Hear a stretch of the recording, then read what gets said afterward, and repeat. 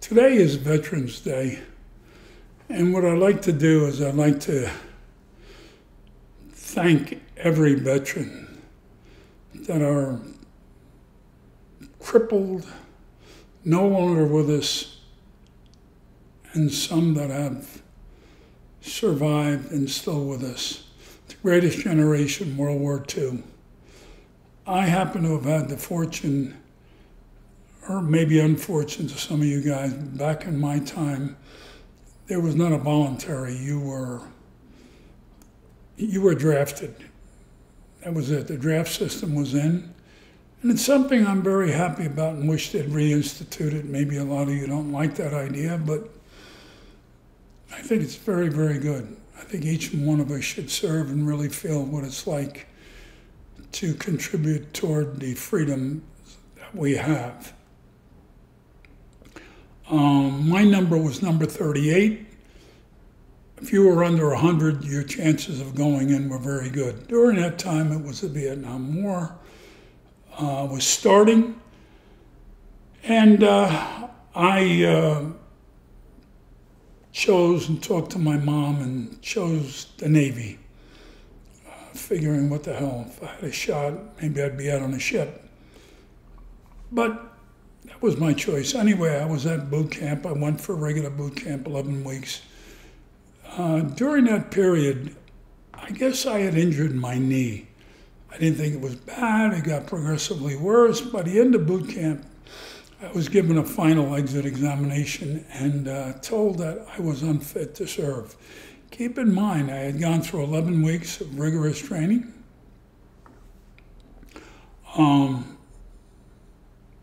Got all my shots, was ready to go.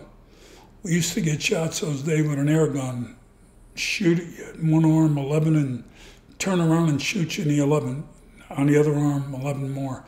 And you were in a line. That's the way it went. So anyway, I was all set to go, and the doctor called me in and told me that I was going to be discharged. It kind of bothered me. Nothing I could do. I couldn't serve. I had a ACL in my right knee, which has been bothering me ever since. Been operated on, but that's really not the story. The story is that I did enlist. I did want to go, and I did want to serve my country. Fortunes behold, it was not meant for me to do. I still went to 2 weeks of training every summer, and I went every week to reserve training in our area. Was it good? It was all that I could do. Felt bad for some of them. I lost quite a few dear friends. But that's not the heart of my story. The heart of my story is to inform you that there is a guy who is my uncle, who was my uncle, I should say. His name is John Amadeo. Lived in Hudson Valley, Marlboro, New York.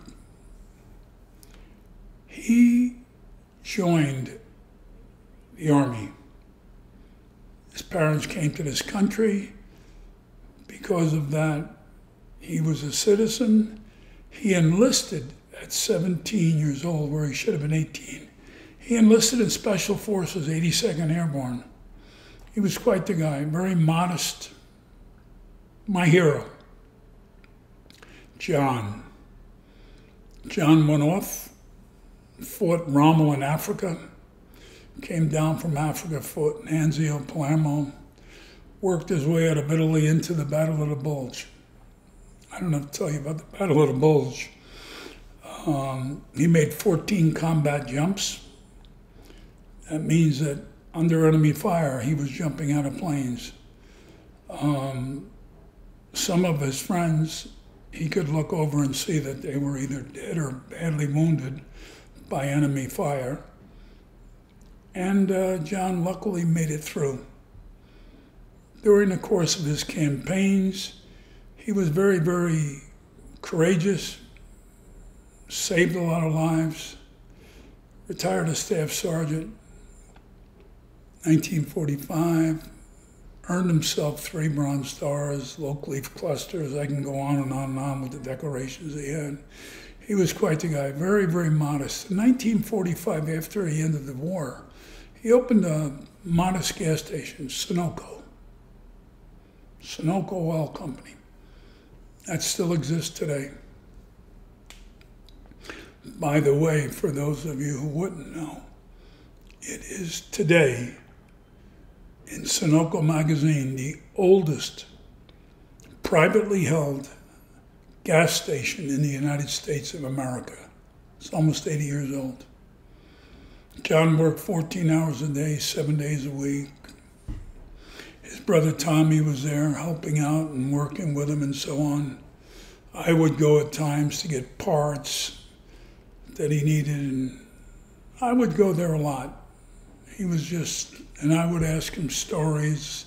When he got out, he'd come to the house, and my aunt, my mother's younger sister, would say, "What are you doing?" She'd say, "Don't ask him questions. It's still very fresh for him." 1950, 52. I was, 9, 10, 11, 12 years old. And I'm interested. And he'd tell me very hesitantly. He didn't really want to talk about it. But the one that stands out in my mind is when they liberated Auschwitz, one of the concentration camps. There were many, there were hundreds, and Dachau, Auschwitz were some of the ones, Treblinka, that stand out more. Auschwitz was a big one, had a lot of ovens. They liberated the 82nd Airborne, and when they opened the gates to it, he said, I'll never forget, he was going in with his troop, and there was a German that had stuck a hose in a prisoner's mouth, filled with water, pumping water into him, then jumped on his stomach. I don't have to tell you what happened after he jumped on his stomach. Everything spewed out. That image stayed with John. John probably had, in those days, you didn't talk about it, PTS, post-traumatic stress. It's not a disorder. Post-traumatic stress. Quiet, simple guy. Very respected. But I don't know exactly, maybe 10, 15 years after he got a little bit of money, he put up a flag. And not just a flag. It cost him thousands of dollars. He had it erected right off the back of the gas station, like every morning at 6 o'clock, whatever sunup was, he'd raise a flag. And every night, he'd lower it. A true patriot. I had a massive amount of respect for him, as many people did. John worked his 7-hour days. Flag is still there. I guess his son and son-in-law, who he left the gas station to, they raise it and lower it in his honor. He was a quiet guy, but along the way, he made a lot of money. Nobody knew it, but he made enough to where probably he bought half the town he owned. Bought most of the buildings, and he was the landlord for. And my cousins will tell me today, the ones I speak to, is he had 2 sons and a daughter, that they collect the rents and stuff. Probably a quiet multi-millionaire who you'd never know. Lived in a modest home with my Aunt Fanny. I used to call her till she died every week. She said, "You're the only one that calls me." I said, "I call you because I love you, and I call you in honor of your husband." Again, I say over and over, he was my hero. 2nd generation. They fought and died for us. Beaches in Normandy, the Pacific Theater. My wife Nina's father served under MacArthur.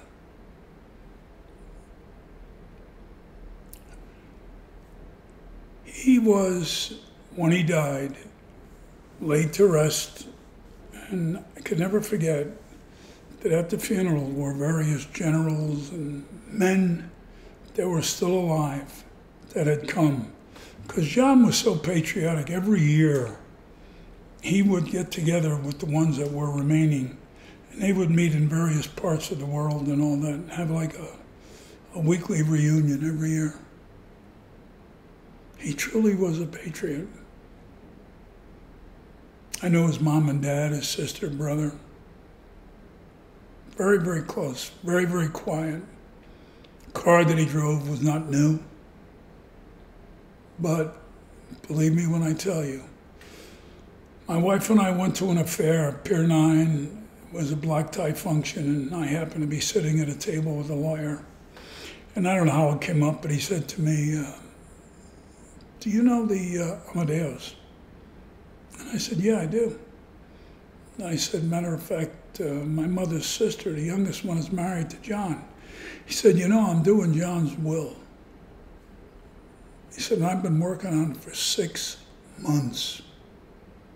That's what he had amassed.